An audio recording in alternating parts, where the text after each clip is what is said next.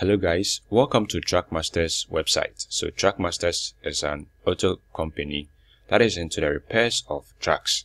So on this website we have about 6 pages. We have the home page, the services page, the about page, the fact page, feedback, as well as we have the gallery page.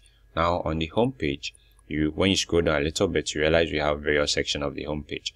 We have a carousel, we have a sidebar, we have some images here, there's a couple of logos.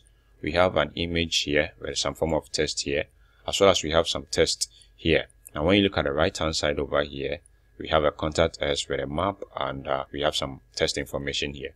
At the bottom here we have our site navigation as well, and when you take a look at the right hand section, we have a copyright text.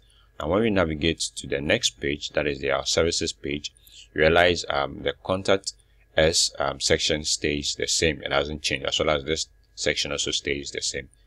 Now when you take a look over here, we have a different banner image, as well as when you look at the right hand side, we have our banner here and we have our text here. Now let's continue to the about page, and it's almost the same thing.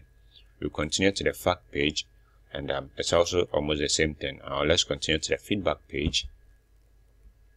Here we have a contact form, so you can fill and submit this form. We have our map as usual. Now let's continue to the gallery page. The gallery page has a couple of gallery images over here. When we click on one of the images, it opens in a light box and we stand a chance of navigating through the images. So I can click on next, it takes me to the next image. I click on previous, it brings me back to the first image.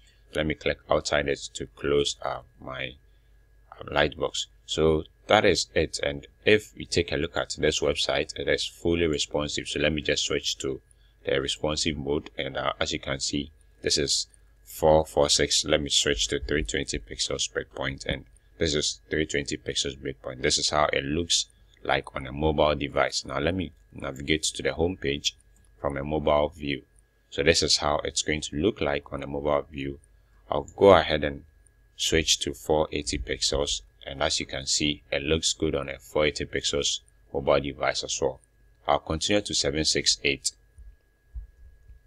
And as you can see, 768 also looks good on a mobile device. So like I said, this website is fully responsive, and it has about 6 pages, and we are going to take a look at how to create all these pages in this website.